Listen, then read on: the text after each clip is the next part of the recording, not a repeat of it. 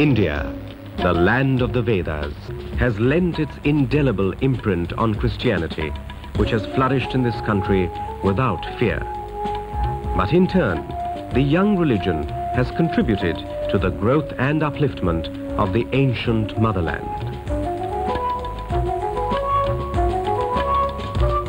Christian intellect has played its role in the evolution of modern India.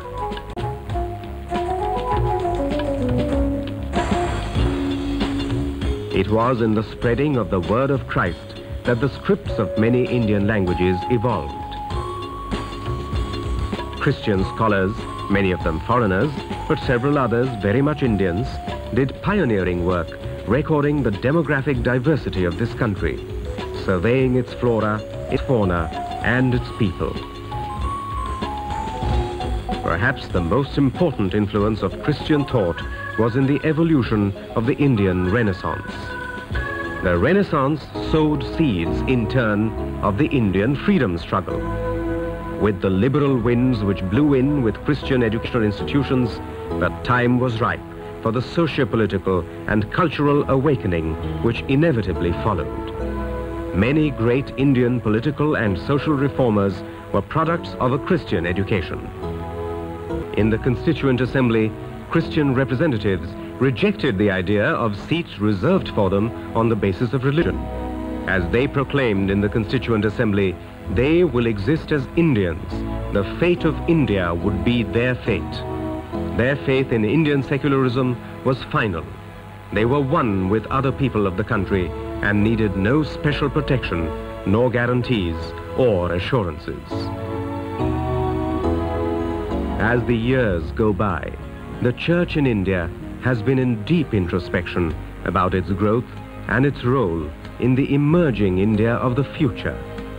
The focus has shifted from conversion and evangelization to social service and the spiritual and mental uplift of those who come into contact with the Church and its people.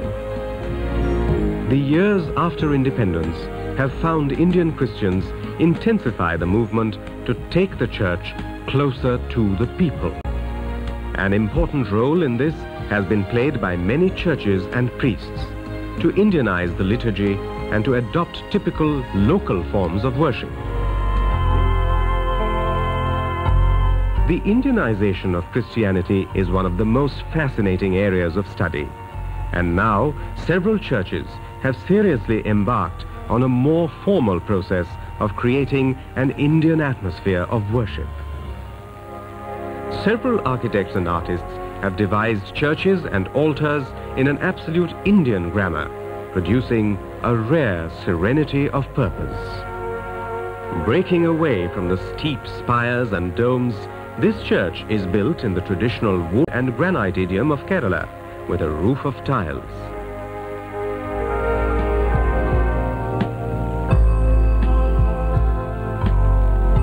The process of Indianization peaks in the ashrams. The solitude of the Kurshimala ashram evokes the classical Vedic ambience, with priests dressed in the saffron robes of the Indian ascetic.